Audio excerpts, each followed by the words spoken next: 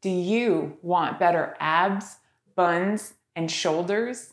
Do you want to feel better moving, standing, lifting? Hi there, I'm Nancy Nash with Starfish Strength.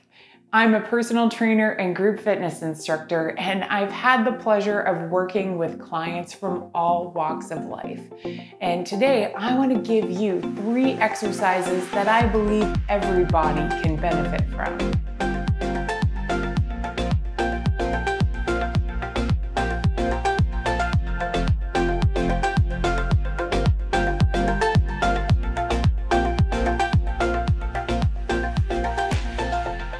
So whether you're an executive that sits for hours a day, you're a stay-at-home mom, a competitive powerlifter, or you put roofs on houses all day, there are certain exercises that we can all benefit from. So today I want to give you 3 of them that will help your shoulders, abs, back, and your legs feel and move great. Setting up for our workout today, you will want to make sure you've got a couple items. You'll want enough floor space so that you can reach overhead and point your toes. You'll also want an exercise mat, dumbbells if you have them, or a household item that has some length and a little bit of weight to it. If you tend to have sensitive neck and shoulder muscles, make sure you have a rolled up towel handy. And if you have a looped resistance band, have that handy too, and I'll show you how to progress these exercises using it. And as always, don't forget your water. So all 3 of these exercises are going to be completely on your back. So again, if you do have a sensitive neck, this is where you might want your rolled up towel. However, if you can lay your head completely down on the floor and it's comfortable without the towel, I would suggest doing that because really this is how we want our posture to be. So we're going to start with a basic glute bridge. I want to position my feet on the floor so they're about as wide as my hips and they're nice and straight. If it feels reasonable, I'm going to bring the heels pretty close to my hips. But if that's uncomfortable for your knees, then you could walk the feet forward just a little bit. So once I've got my feet positioned, I really want to draw the belly button in, and then I'm going to squeeze the glutes, the tush muscles, and lift the hips. Now, I don't want to outpace my tighter side. Most of us have a hip that feels a little bit tighter than the other. The other thing you can notice here is that your hips tend to want to shift to one side. So as much as I possibly can, I'm gonna try to keep that straight hip, knee, and ankle alignment so that we're really stretching and working the muscles in the position that we want them to be strong in. My hands can just rest comfortably on the floor. I'm actually gonna put the palms face down. And if this feels difficult to lift my hips like this, I could actually push into my palms a little bit to help with that lift. Now, if you notice that you're starting to push yourself backwards, I want you to think a little more consciously about lifting with the hips rather than just pushing through the feet. So I'm gonna lift the hips so that I'm sending them forward a little bit towards my knees. So drawing the belly button in, squeezing the glute muscles, and lifting the hips up and forward towards the knees. Nice job. I hope your legs feel a little bit more awake. We're gonna go into the upper body, so I wanna grab my dumbbell or my household item. So our next exercise is the dumbbell pullover, and I have 2 dumbbells here. I'm gonna use the lighter one first, and then if you do need more weight, try that in the second set. So I'm gonna lay on my back similar to how I did in the first exercise. You could bring your feet a little bit further away from the hips if you like. I would keep the knees bent so that you'll really be able to feel yourself pulling the back towards the floor. So I have a choice here about how I hold the dumbbell. So I could either hold it at the ends or I could hold it one hand on top of the other. If you hold it at the ends, make sure that you give each finger a job so that the thumb and the pointer finger aren't doing all the heavy lifting. And then if you do decide to grip the handle, I suggest trying it first with your non-dominant hand on the bottom because you'll think a lot more about how you use the muscles. So form with this, I want to keep the elbows a little narrower than the shoulders. Belly pulled in, keep that back pushed towards the floor. And then as I reach overhead, I'm not going to additionally bend the elbows. So even though this looks really simple, there's actually a lot going on here. I'm really keeping the belly button drawn in. I'm keeping the back pressing towards the floor. So if you're doing this with a partner, you can have them reach their hand underneath your back and kind of check you to see if you're cheating. So really, this is actually gonna not just help my shoulders, but as you can probably feel, it's gonna help my abs and my back. This is a really great one for posture.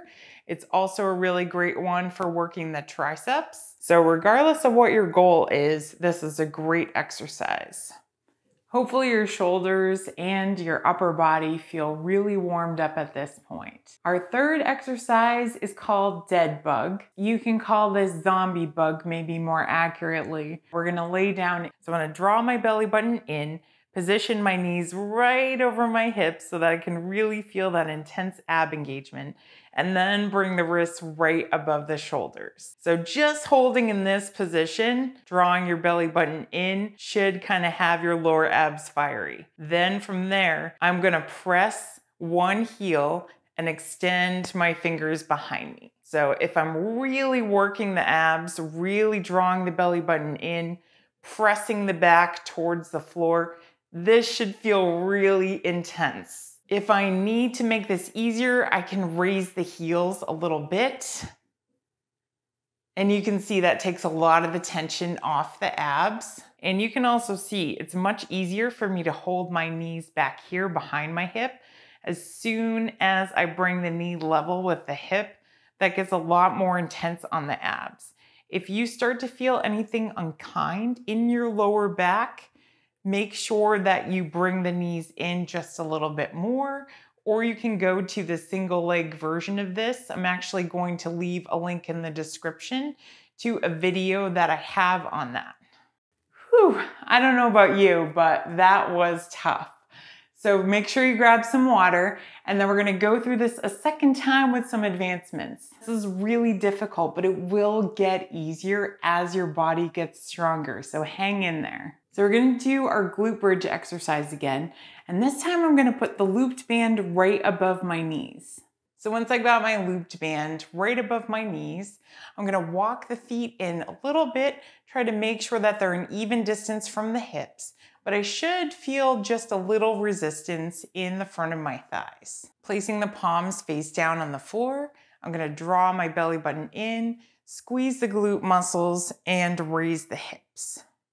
So now what you should notice is that the band is trying to pull your knees together.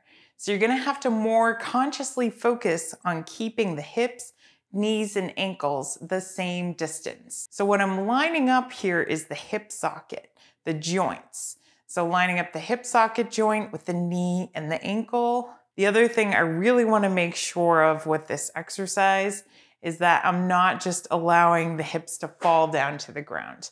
I'm controlling that lower so that I really am developing the muscles in the back of the legs, the hamstrings that are helping me descend. So you should notice this feels a lot more intense in the glutes, in the butt muscles than it did the first time. And if you aren't noticing that, when you lower down to the floor, make sure you really draw that belly button in before you lift the hips.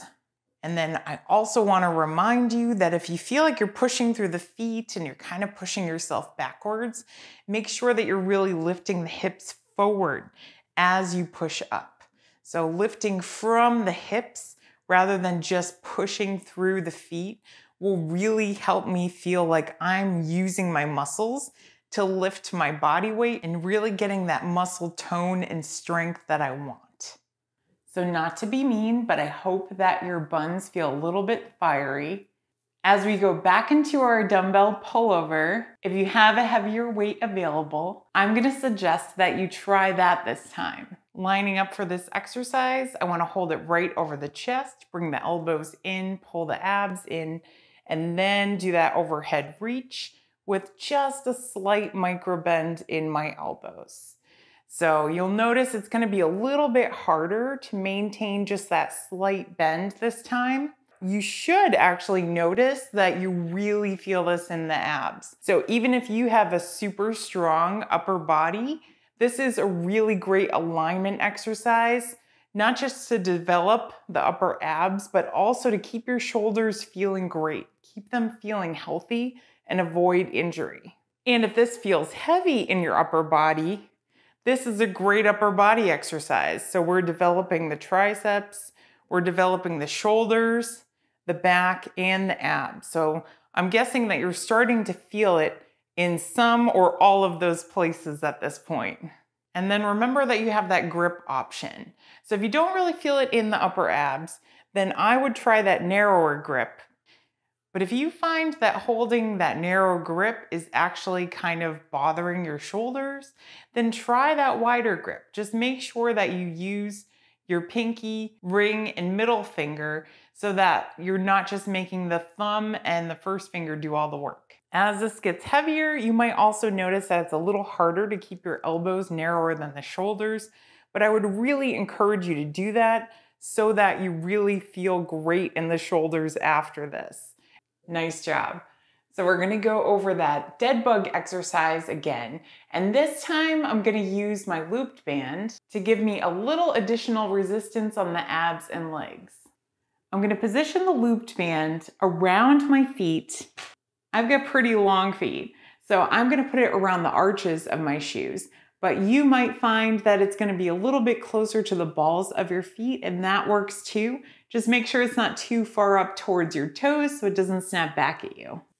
Setting up for this exercise again, I'm gonna bring the knees over the hips as I draw the belly button in and bring the wrists right above the shoulders and start alternatively pressing the heels as I draw the other knee towards me. Now you're really gonna notice that the knees are gonna try to pull together, as are the ankles. So I wanna try to maintain that ankle, knee, and hip socket alignment again.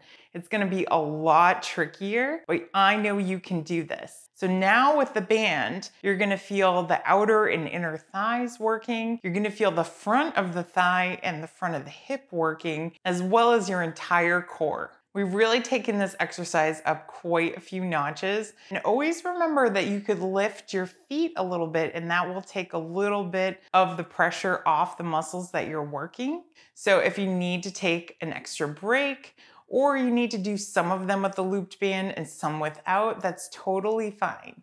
Take what you need. This is your workout. Nice job. That was a tough little workout and you hung in there. Thanks so much for watching. I hope these exercises left you feeling great and you feel one step closer to seizing your inner star. If you do have any additional questions or you're looking for more help with your exercise routine, you can leave me a comment below or reach out to me in my application link in the description. Thanks again, and we'll see you next time.